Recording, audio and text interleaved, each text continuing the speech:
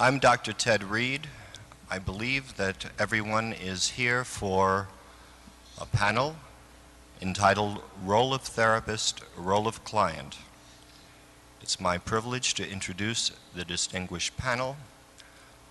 On your left, starting from your left, Dr. Rolla May.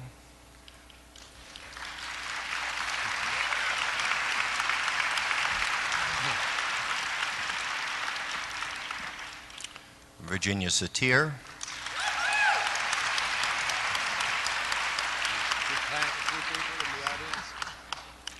Dr. Carl Rogers.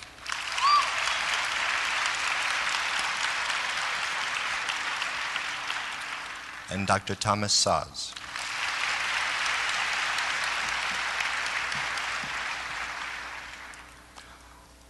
Our panel will begin with Dr. May. I'm sorry I can't see all my victims, but these lights here seem to be more important. But should I talk more loudly?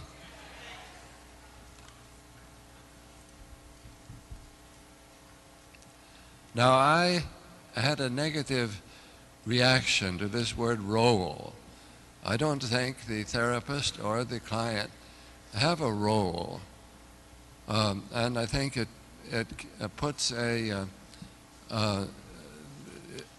cast on the therapeutic session that to me would make sense on a stage, but does not make sense when we are doing therapy. But I realized that what was meant was how do we react to the situation?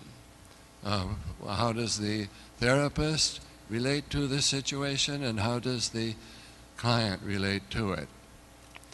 Now, I think the role is not set by the therapist. The role varies.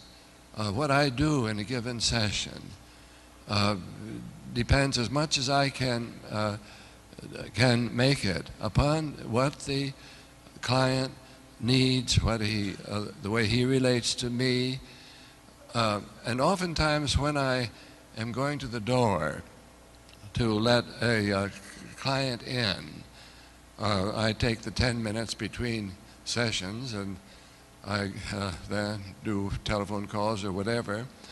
I find myself saying as I go to the door, the hell with it. Now what I mean is, the hell with everything else that has been in my mind.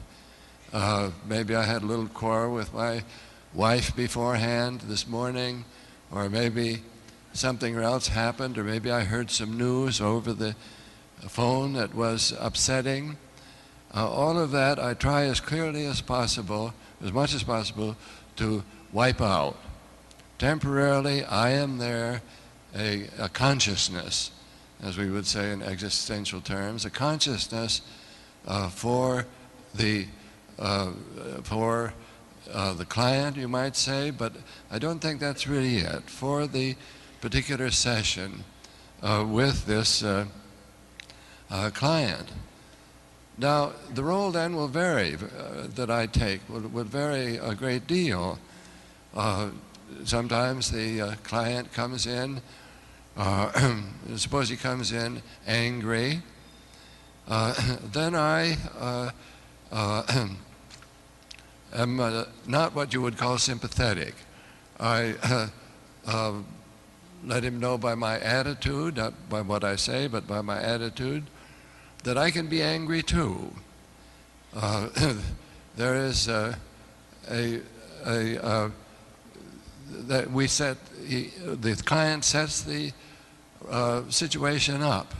This is a situation of two people who are now standing both in this particular mood.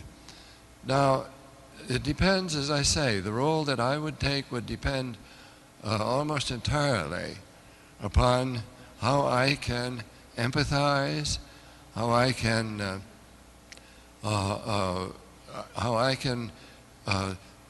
be part of the telepathy, let us say, that goes on in I think, frankly, every good therapeutic session. Now, perhaps that's enough for me to say to start with, and I will turn the microphone over to Virginia. I'm in the wrong. I'm Oh, you're right. alphabetically wrong. Oh, are you? Yes. Our next speaker will be Dr. Rogers.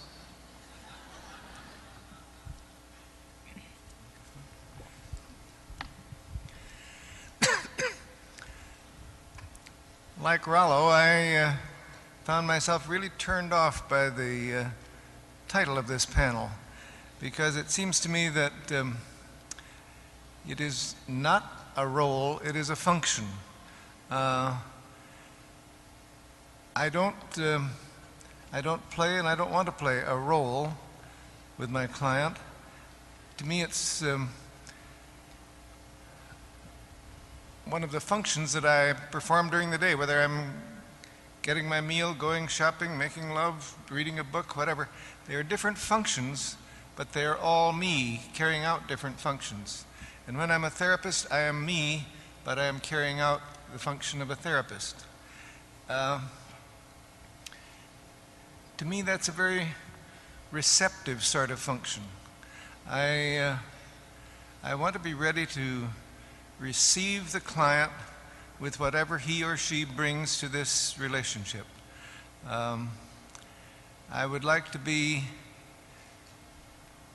very acceptant of any feelings, whether they're similar to my own or not, to any values, whether they're similar to my own or not, to any description of actions, even though I might disapprove of the actions in terms of my value system. I want to make this a safe relationship in which the client can begin to explore and become himself or herself. I would like to make it safe by being so sensitively understanding of the client's inner world that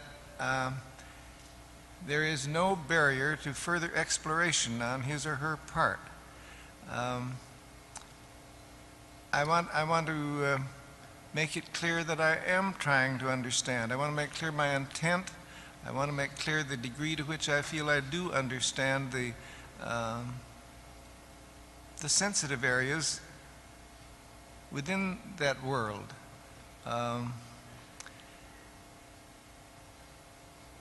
I feel that in that relationship, I develop a caring for the client so that it makes a difference to me what my client does or feels or says or the actions that he or she performs. I want it to be caring, I want it to be real, I want it to be very sensitively understanding and empathic.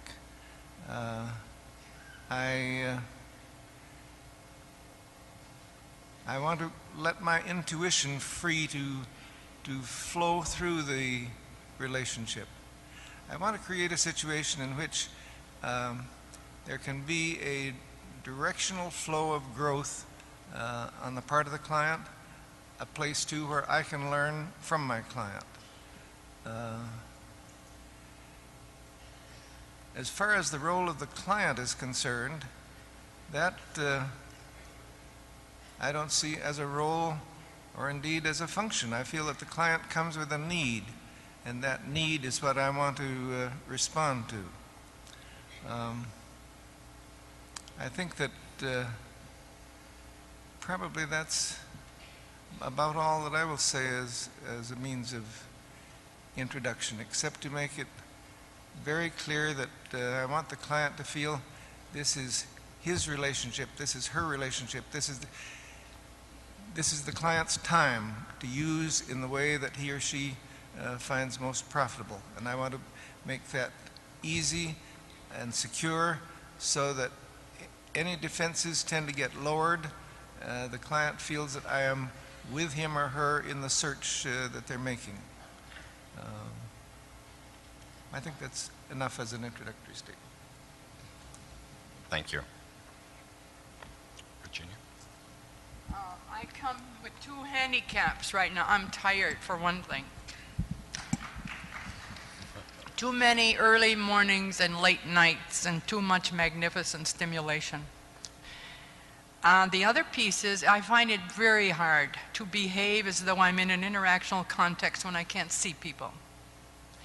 And I think I want you to know that, because on the tired side, you won't see me bloom so much, and I don't want you to get wrong ideas about what's happening. And on the level of not being able to see you, I cannot get clues, which I use so many. Carl couldn't do this caring, and I can't either, neither can Rollo or Tom or anyone, unless you see. Unless you see, okay, I hope somebody hears you. I'm making a point. It's a piece of reality here, but it's also another piece, which is that we are responding always to clues. I just like to give a picture. And I like to think of that word that was put in this program, role, to think of it as terms of expectations. About what expectations I might have of myself, what expectations I might have with whomever it is that I'm going to make some kind of a contract with. Now, the context in which I work so much of the time now is not with just another person, but with several other persons. So the first thing that I think about is that as I am interacting with someone, there are a whole lot of other someones that are taking their cues from what will happen to them. Whether or not the context can be safe is going to be in terms of what people see me in relation to someone else doing. That's one of the things I'm very clear about. That's both a model and a source of either confidence, trust, or concern. So that of myself, then, as a therapist, I expect myself to be seen as some kind of a model from which people are going to take their clues about what will happen, the same way we did as children, where we took our clues from the things that were present in relation to our parents that they didn't always necessarily say. Also, as a therapist, I expect to create a situation in which there is an equality of the meaning of our value to each other, but we have to delineate the function. I'm going to be the leader of the change process, but I am not going to be the leader of the people in that process. That is a very important thing. This is not just, for me anyway, therapy is not a place where things just waggle all around. But it is a place where I am in charge of the therapeutic process, but not of the people that are involved. That always happens. I mean, what the people do is in relation to what fits for them. And I think this is a very important thing. I used to not know this so well, and I didn't know what I was supposed to be in charge of. And when I figured out that I was supposed to be in charge of the treatment process, then it was much more possible for me to create freedom, which was important. Now, I said that I wanted to create a relationship of equality, meaning equality of value, that whoever is in front of me is of value in the same way that I am. And so the important question is, how can I be a leader of the process without at the same time being intimidating or controlling? That's a question that many leaders face, and I see a psychotherapist as a leader. What I do with that is I check, how does this come off to you?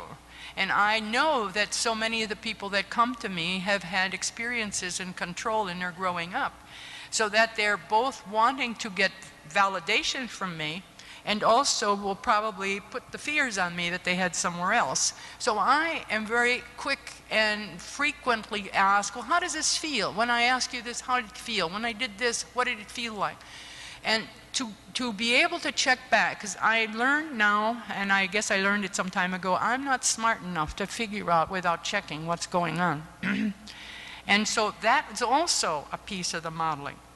Now, as far as the person who are coming in and are asking for my services, of course, they would tell me what they expect and I would ask them. Then it would be important to find out if what they're expecting I can do. For instance, if a woman comes in and says to me she wants me to help her cure her alcoholic husband, I say, I cannot do that. I don't know how to do that.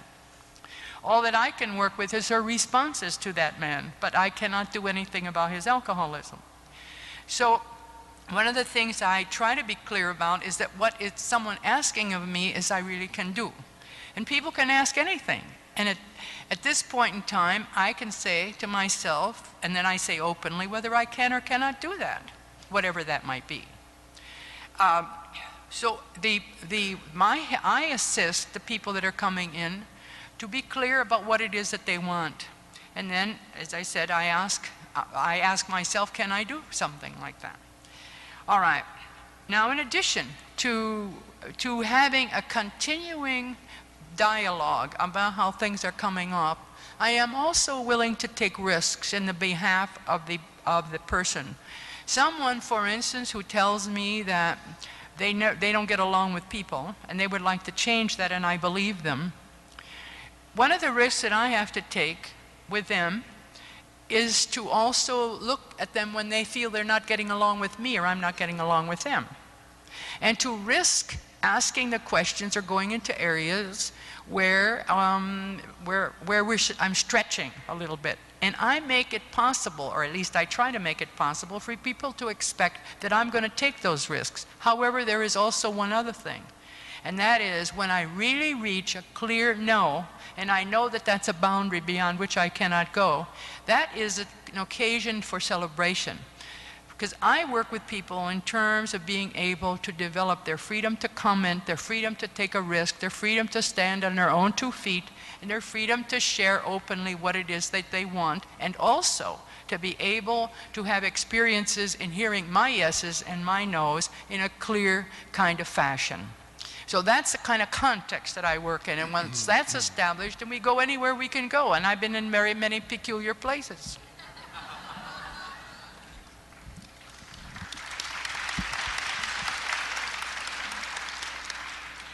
Thank you. Dr. Sass?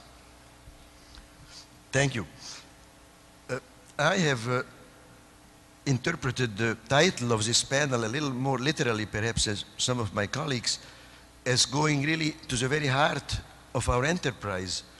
That is what the role of the client and the role of the therapist in the sense of, as it has been said, as role as function, or even plainer terms, of what do these participants actually do? What do they actually do? And that really requires, as I see it, not only abstractions in terms of intent, but specific doings or actions.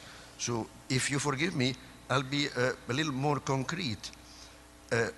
And also, I interpreted the assignment as really being somewhat more dual, not only asking what we do as panelists, as therapists and clients, but more generally, what is the role of the client and therapist in the mental health field. Now, I will do all of that in about 5 minutes. Now, what I do, it seems to me the first thing I do is that I think of this as and I feel apologetic because no one so far has talked this way. I sell something and I collect money. And no one comes to me who doesn't pay money. Now, that seems to be somehow not a nice thing to say because very few people talk about money. But everybody who comes to me has to pay money. Now, for this, I do certain things which I would best characterize as promises. I make certain promises to deliver certain things, to do certain things, and not to do certain things. And both of these are very important, and this I wouldn't dream going into because this would take a long time. But in other words, as I see my own role, I promise to do certain things, and what I promise I do, and I promise not to do certain things, and what I promise not to do, I don't do. And by and large, what I expect of the client is very much in line what Rollo May said. That really depends pretty much on what the client wants. My model sort of is playing tennis. If you're a good tennis player, if you're a tennis pro, well, you're going to hit the ball depending on how the other person hits the ball to you. That's your job. Now, more generally though, what are the roles of therapist and client in our enterprise? Well, I think it would be only fair to point out that the role of the therapist, to concentrate on the role of the therapist, because there are a number of identifiable things in terms of the history of psychotherapy that therapists have expected of clients, and therefore, to that extent, they have put them in that role. And clients, historically, have obviously fulfilled this. Well, going beyond the first one, and that is of paying money, which I would think has to be mentioned, the second role would be is to validate the role of the therapist as a good person. That is, what therapists want is adulation, positive transference, love. Thirdly, what they want is followers. Our field is full of various sects: Freudians, Jungians, Rankians, Reichians, Frommians, transactionalists, rational emotive, reality. The English language is not big enough to fill it. Now, if this isn't what the therapist wanted, I don't think the patients, the clients, could themselves dream up these roles themselves. Fourthly, they want what parents want. They want to reproduce their own kind, because as soon as a therapist becomes any good, first thing he does is found a school and makes more of his own. So they are in the reproduction business. Multiply, like it says in the Bible. Now, some of them want even more interesting things. Some of them want complete confidence, even if you don't know who they are, like the original Freudians. You must tell me everything. You must free associate, as if that were possible. Then some others want regression, like the Mary Barnes story. You should paint pictures and feces, and then I am a great therapist, because I write a book about you. Well, there are other things they want. Some of them, for example, want the client to be hypnotized. Others want them to go certain hoops, which they call tasks, that they send them home with. Now, it seems to me these are the various things they want. I have not even mentioned the various other things which therapists may play roles and patients, which really seems quite embarrassing, because probably the most frequent role, perhaps not by this panel, is to give drugs. I mean, isn't that what mental health workers do? And it seems to me that many mental health workers who can't give drugs are unhappy that they can't, and they only wish they could. So it seems to me, and I will end, that the roles of the therapist and the clients are the things which therapists and clients do, and you hardly need any of us to tell you what they are, because if you look around, you know what they are, what they do. Thank you.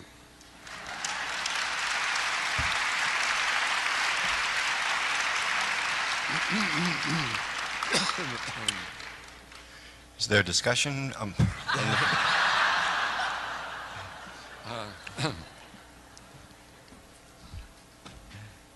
I would like to say a couple of things that I thought of in the meantime. I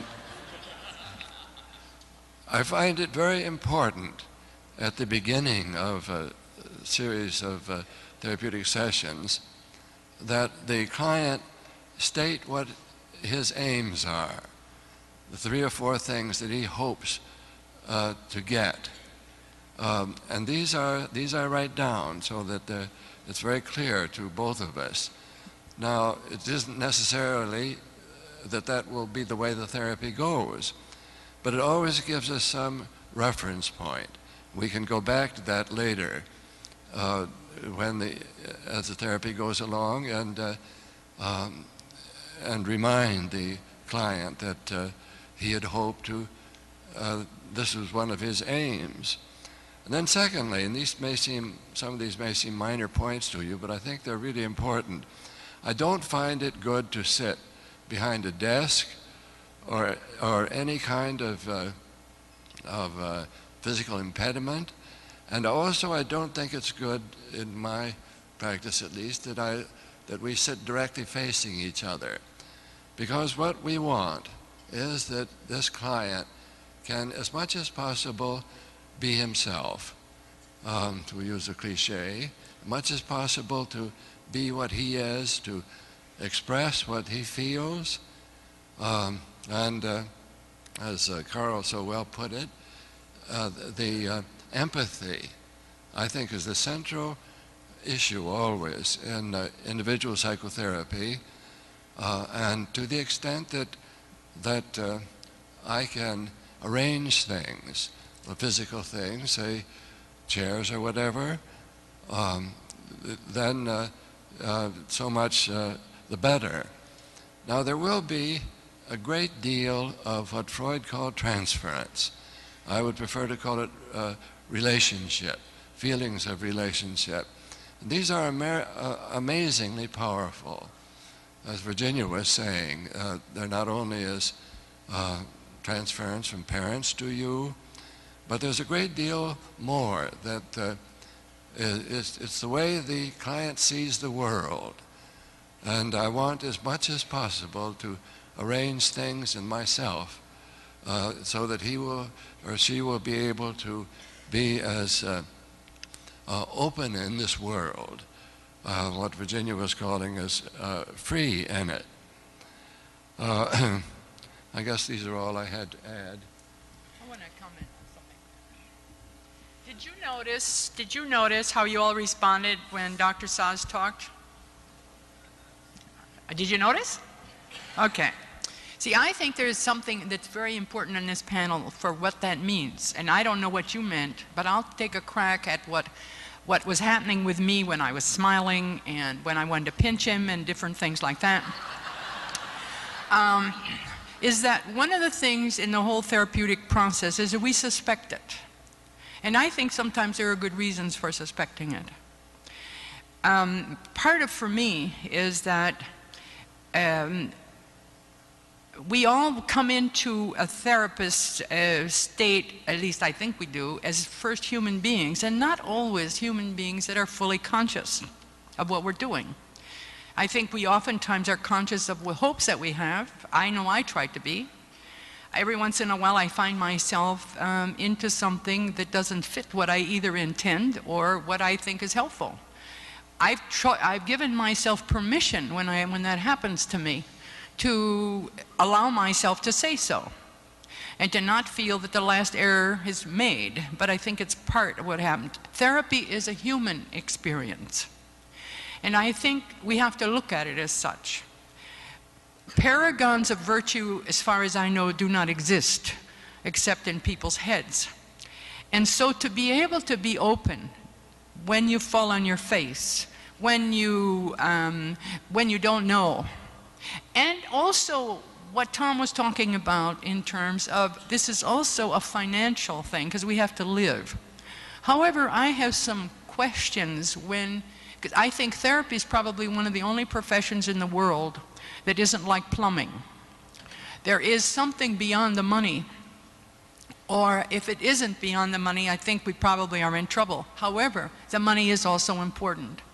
But I have spent a lot of time in my life looking at both myself and in the therapy training that I do about what makes an honest, helpful relationship between a person who is labeled, I have the license, I have whatever it is to lead a change process, and for the person that is on the other end or the family members that are on the other end. And I think it's a crucial, serious problem that we need to look at. I don't want to shift this too much, but several years ago, I got a request from a doctoral student at New York University asking me what was my experience in sexual intercourse with my patients. And it was not a tongue-in-cheek thesis. It was a bona fide thesis. I couldn't believe what I heard, what I was asked to respond. I don't go in for that kind of stuff. And then also, but then I realized that there may be some people who did. And I felt that that was a form of exploitation. And I think, I don't know, you might want to talk about this, Tom, a little bit, but I think you were also talking to the point of exploitation. Yes. And that's something that I think is very important to realize. And then later on, I found that there were some therapists who were beating up on their patients. And I wondered about that. And I remember one time I asked one about it, and they said, well, I asked the person who got beaten up by the therapist, what happened for you? And the person said, well, I learned how to take pain without dying. And one of the hard things for me is that almost anything that anybody does may help somebody someplace. And so I think we have an ethics question. I think we have an information question. I think we have an intent question in this whole thing about the therapeutic interaction. And I think some of you must have been looking at that in some kind of way when I heard the gallows laughter that came. Thank you.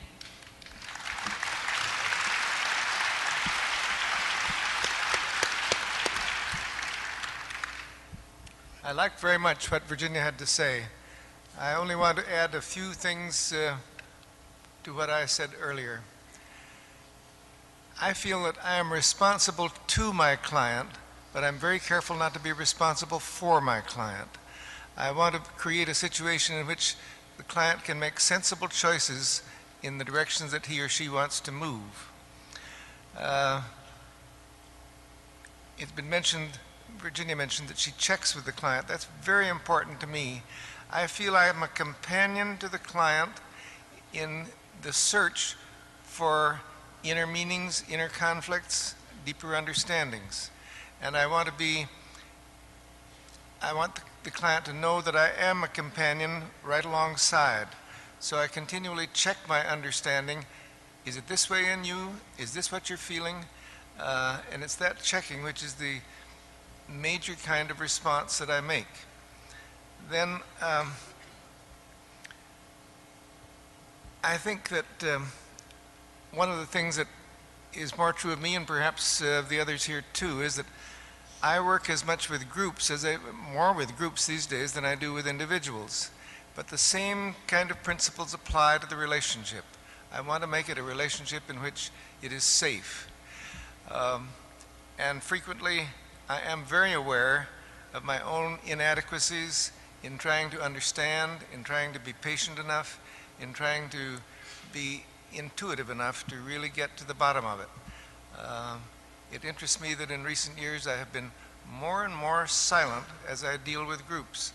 I'm not nearly as active, yet somehow I can be there and be with the group and with the individuals in the group. I also would add that I like the challenging way in which Tom Zha's questions our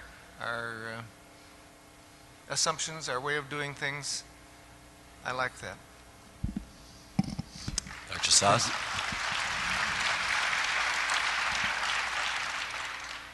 Thank you very much, Carl. Thank you, all of you. I was listening very carefully all along, but especially when Virginia was talking her second set of comments. And I would only like to say this. I was listening not only with both my ears, but with our proverbial third ear. And I just want to say thank you to her. I completely agree. We try to be helpful and we try to be honest. But having said that, we also have to make sure that we put all the cards on the table in our own heads and in conferences like this. Just what we are about. But thank you very much.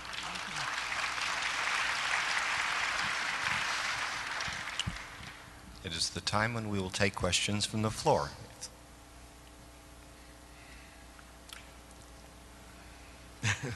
Oh, out there. I'd like to ask a question over here. Can you hear me okay? Yes. Thank you. Okay. Do you hear me? Yes. Okay. I have did. a question from the panel, and that has to do with the role of therapist and versus the role of the patient.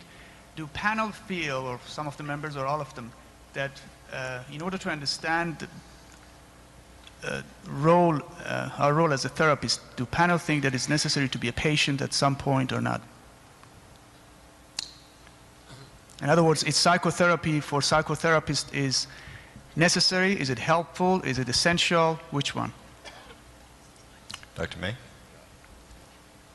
Yeah, for me, I certainly would emphasize that very much. And the therapists I know are people not who've got all their problems solved. If anybody thinks he has all his problems solved, you better start again at the beginning. Because as Jung puts it, we never have all our problems solved. And if we think we have, that's a sign that something is lost. Now, the therapist will have problems himself or herself. These, so far as when I say the hell with it, I mean, as far as possible, I want to put my concerns and problems aside. But I believe it's essential for the therapist to have had therapy himself. And I think many times we go back into it. We have a couple of consultations with a colleague to keep ourselves as clear as possible. So we can listen, really listen to the client. Thank you. I'd just like to mention that I've always been pleased with the pattern that we worked out at the Counseling Center of the University of Chicago. We certainly felt that it was helpful for people to have had therapy if they were going to do therapy, to experience what it's like to be on the needy end of the relationship. But I don't believe in requiring therapy. Somehow that doesn't make sense to me. And I was pleased that over the years we got to the point where every graduate student and intern who was going into therapy turned to some staff member for help before they completed their training. It wasn't required, but it was regarded as something that would be helpful. And when they felt the need, they were able to turn to any one of a fairly large staff to obtain help. That, I think, is useful too, to be able to not just have one possible source of help, but to be able to select one's therapist from a group. I feel that that was quite an ideal situation. I haven't always been able to carry it out in the same way, but that, I think, met the essential aspect that to be in therapy is very helpful in doing therapy, but it should not be a requirement of a legalistic sort.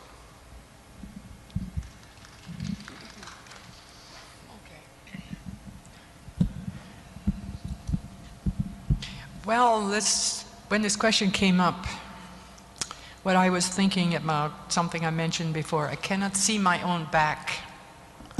And sometimes there are problems with it, and I need somebody to help me. And I think that's also part of the modeling of your own awareness about when you need to have another pair of eyes, when you need to have help, and that you work it out in that way, whatever that might be. I don't think that the person you're working with is the one to do that, but there's a kind of a feeling about if you're practicing what you're preaching that is helpful to you. I think certainly in working with a family, there are many times when especially new therapists meet the family they grew up in. They didn't plan it, but that's the way it was. And all the kinds of pains that were still unworked out come up. Well, that's a time in which I think it's important to know and to deal with that in some way. That could be dealt with in a formal therapeutic situation. It could be dealt with, as Carl was talking about, in a training situation. It could be dealt with many ways. And I think the key about that is to be able, first of all, to know that there are times when we need to have help and to see what our back is. That's a metaphor for I can't see my back, you know, somebody else has to tell me about it. Well, I think the time has come for me to fall back on my complaint that, or my contention that the very word therapist is getting us into trouble, or at least is getting me into trouble in terms of trying to agree with panelists with whom I spiritually and personally I probably otherwise am in much greater agreement than not. To answer the gentleman's question, I think my answer would be a resounding no, and I'll tell you why. I see our enterprise as having to do with coping with life. Now, there is no question that people who have problems coping with their lives may find great help from consulting with others to cope with their lives better. But to me, the model is very close to an educational one. One certainly doesn't have to go to the Juilliard School of Music to be a Mozart. One doesn't have to go to school to learn something. One can read it in books. One can do what, to my mind, is the best way of doing psychotherapy, the F. Scott Fitzgerald model. Looking at yourself in the mirror at 3 o'clock in the morning. And last but not least, and I really bring this up with some hesitation, we constantly talk about therapy as something that will help us.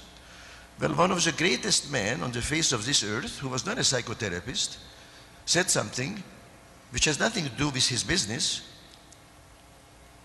And he said the following: a teacher can always teach you something. If not how to do something, or if not what is right, then how not to do something, what is wrong. The person who said this was Albert Einstein. And I think the world is full of people who have been to therapists and who have not profited from the experience. And that's why then they go to other therapists and complain.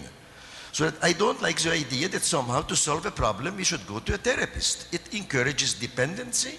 It encourages the idea that there is something which one can't fix oneself. Now this is in no way denigrating therapy. In no way does it denigrate therapy.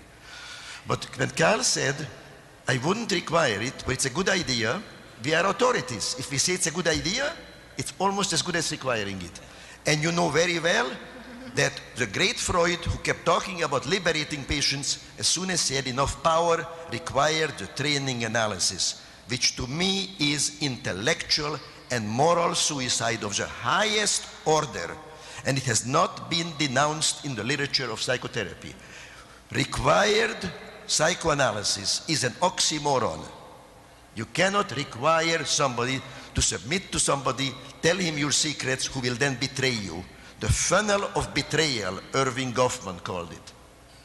Now we are skirting on this issue. No one on this panel obviously is advocating this. And I don't want to be misunderstood on this. But the idea that somehow we cannot fix our own existential problems, and by mean our own, I don't mean pulling ourselves up by our bootstraps. I mean by going to the one true university, which Thomas Carlyle said is a collection of books. Okay, I'd like to ask a question. One word or process that seems to be noticeably absent or avoided in terms of its actual word is the word forgiveness, in both the psychological literature as well as discussed among clinicians or even here at the convention. And yet it seems that forgiveness is a basic phenomena in the human therapeutic experience. This was most vividly demonstrated in the movie Ordinary People, where the therapist was able to facilitate the adolescent giving himself forgiveness for something that he felt he did that was wrong, whether that was rational or irrational. Forgiveness has tended to be relegated to more religious circles, particularly within the Judeo-Christian framework. I'd like to ask kind of a three-part question. What has been your current thinking, and perhaps how has your thinking evolved since maybe your early religious training on the psychological credibility and necessity for experiencing forgiveness on a continuing basis for those behaviors that the client would identify as being wrong, sinful, hurting other people? Not in that irrational, childish, legalistic sense, but someone who has a certain degree of sophistication and can get in touch with what's really going on.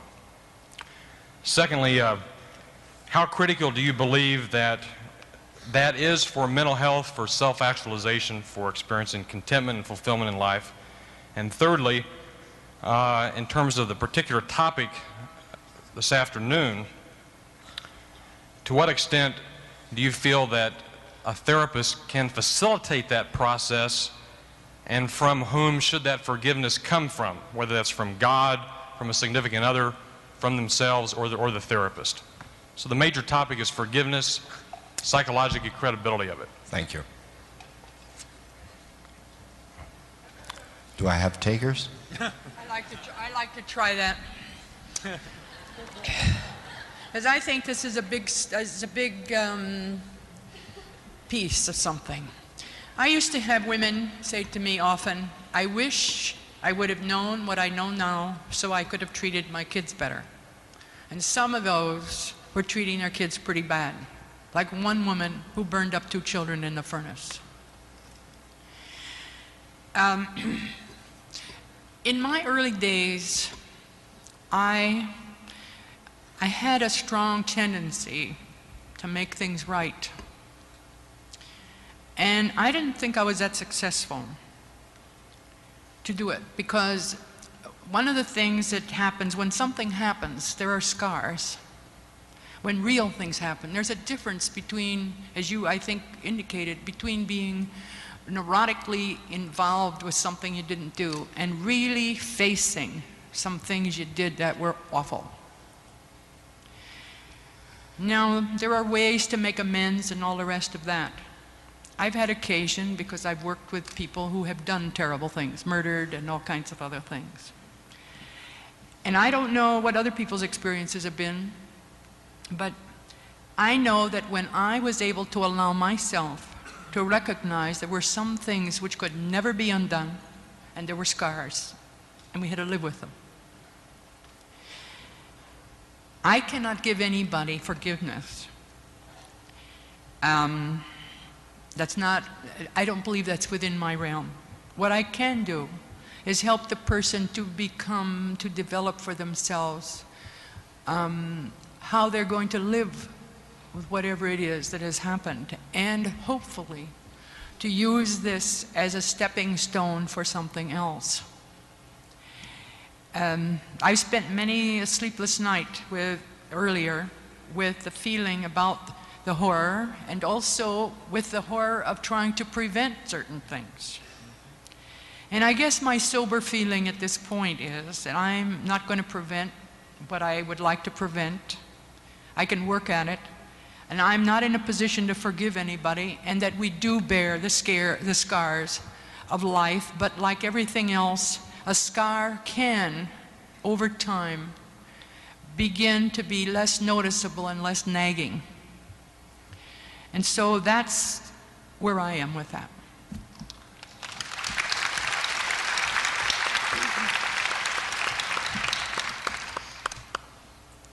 That's a beautiful question, which I really think I also feel like wanting to say something about. And I think it brings out something very fundamental about what we do. And it also brings out the fact that we are different people, and we do things differently. And this does not necessarily mean that one is a right way of doing it and the other is a wrong. I found myself in almost complete disagreement with what Virginia said, not at all intellectually, but in terms of what I do. Well, maybe you want to know what I do. If you want to know what I do, I'll be glad to tell you now.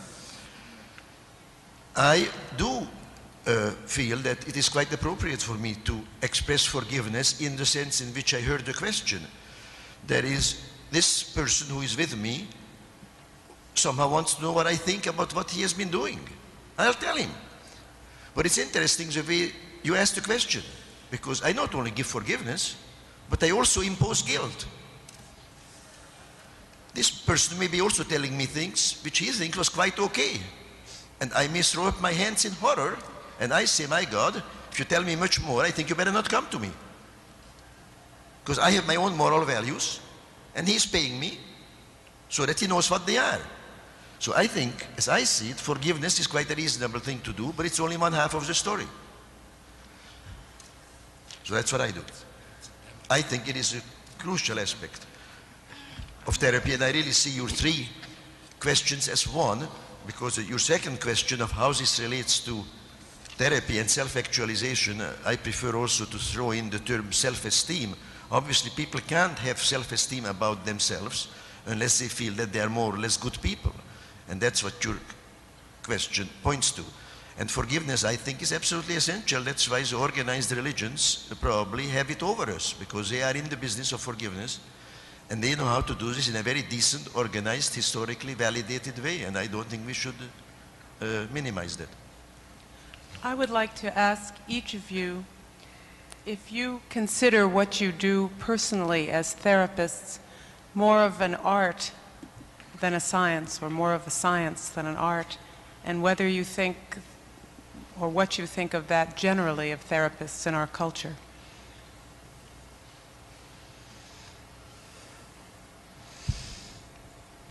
Yes, I think what I do is more of an art. Now, I certainly hope I am scientific also, but what goes on in a given session, I think is more art than science. That's a question that has been running around for a long time. And I suppose to the degree that I look at things and I weigh things and I come out with conclusions and I make hypotheses and so on, it's scientific. To the degree that, if I use a metaphor, I use the colors in the spectrum and I paint with whatever seems to fit, it's an art. And I don't know, for the best for me is parts of things can be one thing and other parts can be something else. And to me, that's the best answer that I can come up with at this point. I've done in the past quite a lot of research on psychotherapy, and I'm pleased that I have. And that's the scientist part of me, with which I'm pleased. But the scientist is not the person who enters the therapeutic hour for me. I'm not sure that it's an art, it's a human enterprise that to me is broader even than art or science. It's a human enterprise in which I'm engaged, and that is quite separate from taking myself to one side and trying to look objectively at the recording of those interviews or the process that went on or the outcomes or whatever. I like both aspects of that, but to me they are very separate aspects. I'm a human being when I enter the relationship. I'm a scientist when I look at it from the outside, looking at it in as objective a way as I can. But for me, the two things are very separate and both very worthwhile.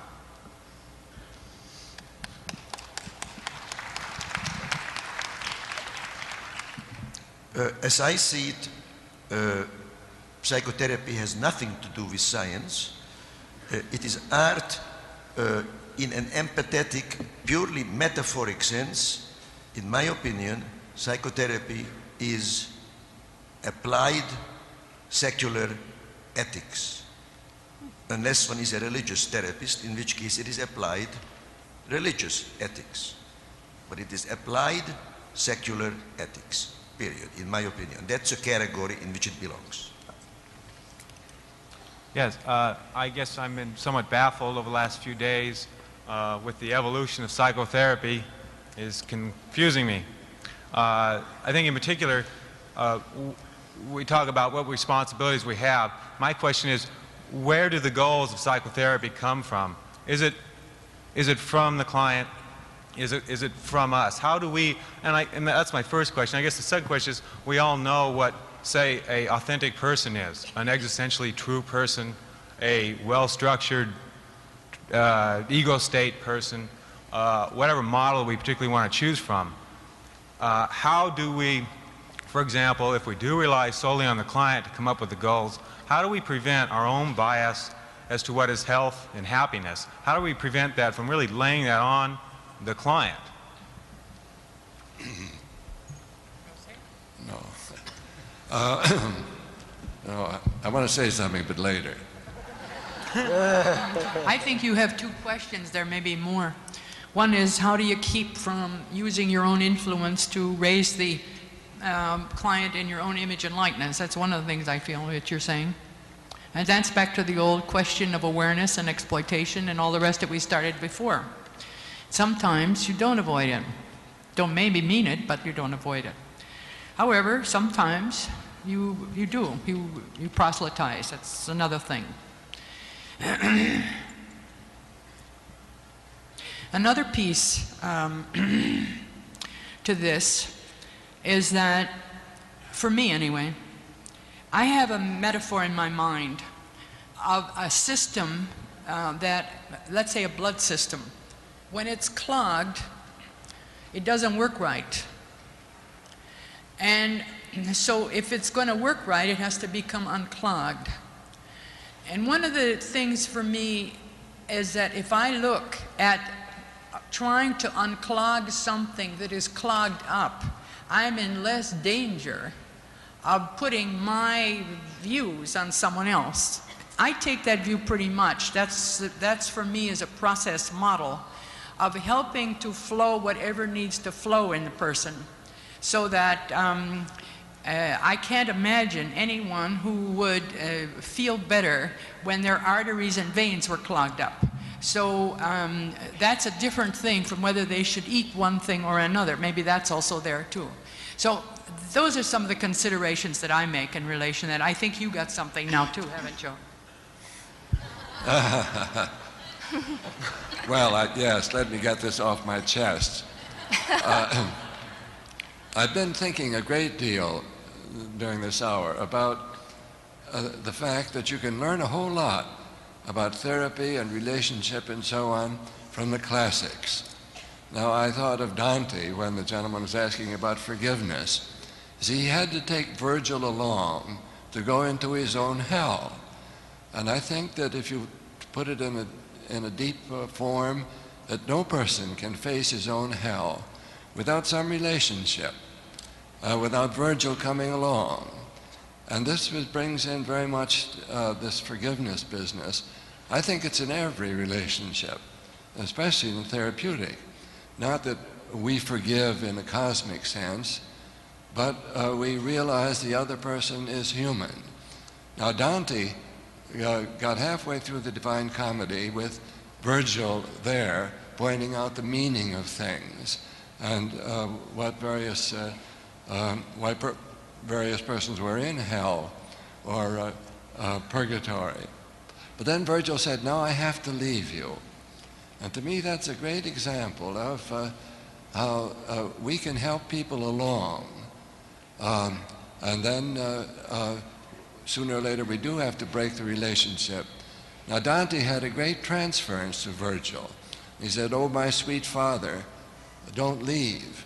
But Virgil said, "I have to." Virgil was reason. And now Dante goes on his own, but he makes a new relationship. And this was with Beatrice. And I think that we've underestimated what great help the classics have for us in our own psychotherapy.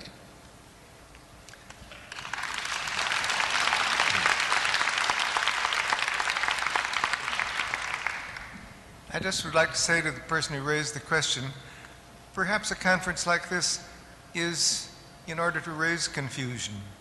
I think that it's out of confusion that we gain new insights. And so I really wouldn't be concerned that you've probably been hearing various points of view, differing opinions, different evaluations. In answer to your question, though, as to the goals of who sets the goals of therapy, for me, that is as clear as I can make it. I would not want to impose my goals on the client. And yes, I might do that unwittingly. I think that's where the value of recording interviews comes in, because one can see where you have let your own bias creep in, especially if you examine the recording months later. But it seems to me every choice of direction in the interview, every choice of what direction to take behaviorally, is for me up to the client. I want to empower that person to be more of him or herself, and that means making the choices that seem real to them, the directions they want to move. I really trust the constructive nature of the human organism to move in directions that will make sense for that person. And so, though I may unintentionally influence that goal, basically I want it to be the client's own choice in the interview, in life, in every aspect that I can possibly give them that power.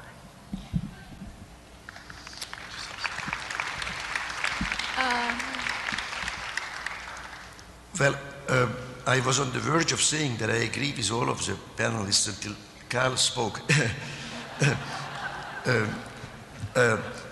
I certainly completely agree with what Virginia and Rollo said, and I like very much what they said, and Duvesi said it, since I don't quite agree with what Carl has said, let me add to Rollo May's reference to Dante, which happens to be also one of my loves. I believe that to achieve the kind of goal, now maybe Carl Rogers and I have the same goal, and that is to make the person authentic and liberate him. But I think we can only do this if we are more angular and less opaque. And I can certainly cite Dante in my support, because in Dante's Inferno, there is a particular place for people who are so bad that they don't even deserve to be in hell. They are confined forever to the vestibule of hell. And they are the people who, when the angels fought over what is right and wrong, decided to be neutral.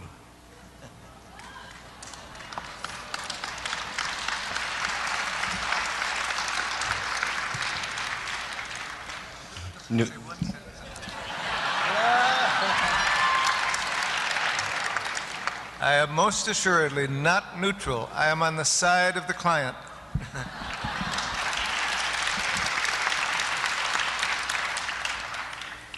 Neutrality has not been a hallmark of this panel. As moderator, I would like to thank the participants, and I would like to thank you as an audience.